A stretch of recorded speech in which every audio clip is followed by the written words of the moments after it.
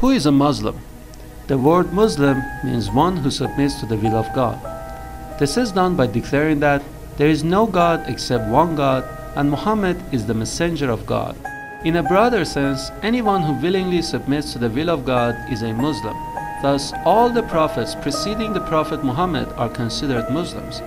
The Quran specifically mentions Abraham, who lived long before Moses and Christ, that he was not a Jew or a Christian but a Muslim, because he had submitted to the will of God.